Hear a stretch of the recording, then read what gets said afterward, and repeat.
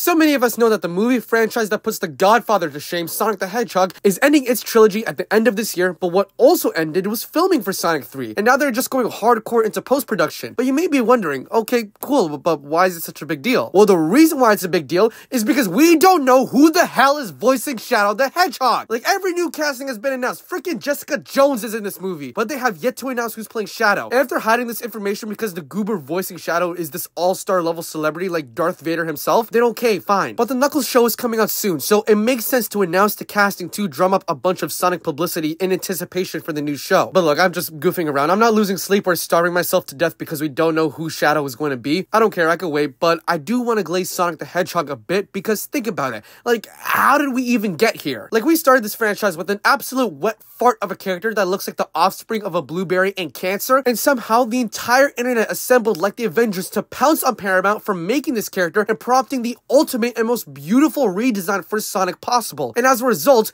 we have somehow gotten a trilogy and a cinematic universe. Like, this whole franchise is going down in cinematic history purely because of that redesign, which I'm still 100% sure was a marketing stunt because I can't take seriously that these guys who made Sonic thought that this version of Sonic looked good. But besides the point, we've made it. Hollywood has managed to make a Sonic trilogy before GTA 6 comes out. However, now the question becomes, should there be a fourth movie? Now, personally, I don't think there should be a fourth movie, and I'll explain why later, but I'm just gonna say straight off the bat that Paramount will 100% make a fourth movie. Because the first film came out when the pandemic started, and the second film came out when the pandemic ended. Both of those are times where people were iffy about going to the theaters. But now, everybody is going to the theaters, they don't care about a pandemic because it's over, and they are introducing Shadow the Hedgehog. This has to be a guaranteed box office smash and will surely warrant a fourth film. But should there be a fourth movie? And for me, I don't think there should be, because I'm a big believer that things should end at their peak, and there shouldn't be a need to milk anything and spoil something so good. But I also believe that if they wanted to milk out the entire Sonic franchise, I wouldn't necessarily be opposed to it. Like, after Sonic 3, why don't you start a new trilogy with Shadow the Hedgehog? Like, he's the Batman of the Sonic franchise, and for some people, they like him more than Sonic just because he's cooler. Or maybe you could have a little special like a Halloween, Christmas, or hell,